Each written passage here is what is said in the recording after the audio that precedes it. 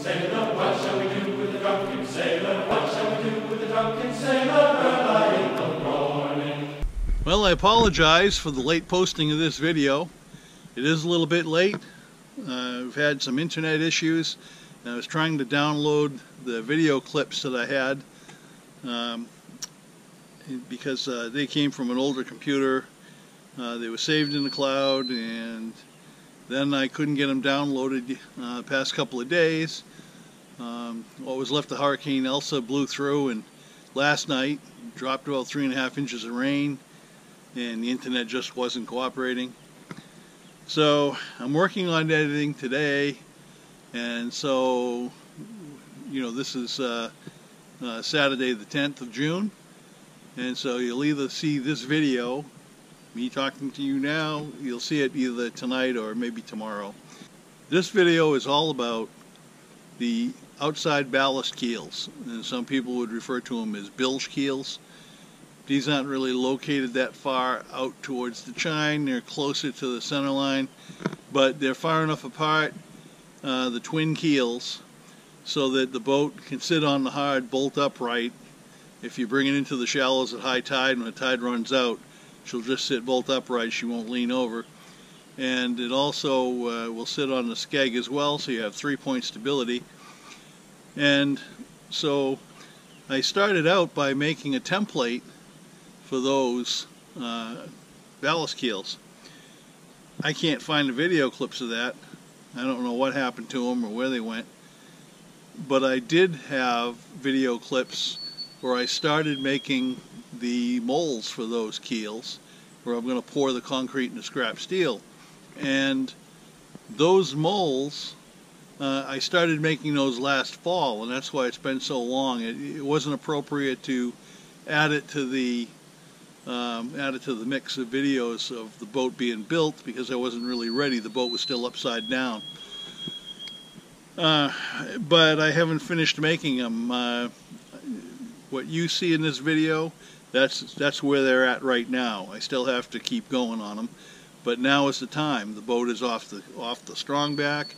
It's turned over right side up, and so now I'm at the point where I want to get those keels made, and I want to get them installed. So here you go.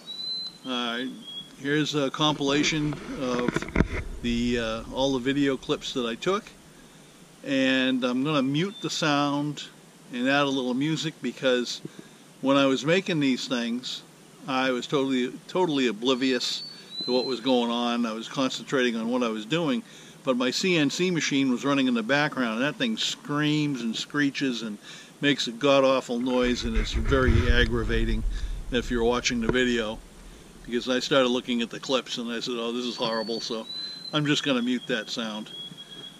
So I hope you enjoy this. You'll see what I'm doing. These molds will become a permanent part of the keel. I'm not going to take them off after the concrete and scrap steel is poured. They will stay in place. They're all coated with resin on the inside. When they're all poured, you know, it's also going to have a coating of fiberglass cloth and epoxy resin on the outside, and this allows me to add some shape to the keel. It's kind of hard to do with the concrete and everything, but I can do it with the wood, coat it with fiberglass cloth and resin, and it'll all be good to go. And then I can just, as is, I don't have to do any more work of undoing molds or anything, and just put it right into place. That's where I'm at. I hope you enjoy the video, and you know, please like and share and subscribe, and you know, do all that good stuff. And I've just completed a video. I just posted it a little while before I started doing this, to celebrate the 400 subscriber milestone on Shoestring Shipyard, and I announced the winner of the giveaway. There's going to be another giveaway at 500 subscribers. So if enough people keep subscribing, we get to the 500 milestone. If you want to take part in that drawing, there'll be a bunch of good stuff I'll be announcing later. All you have to do is just mention in the comment below any of my videos between now and then, when I get to the 500 subscriber mark. Just indicate that you want to be included in the drawing. That's all you have to do. providing you have a U.S. postal address. This is for U.S. postal addresses only. And then after that, you'll have 30 days to contact me with your address if you're the winner, and I get the stuff sent right out. Thanks again for watching.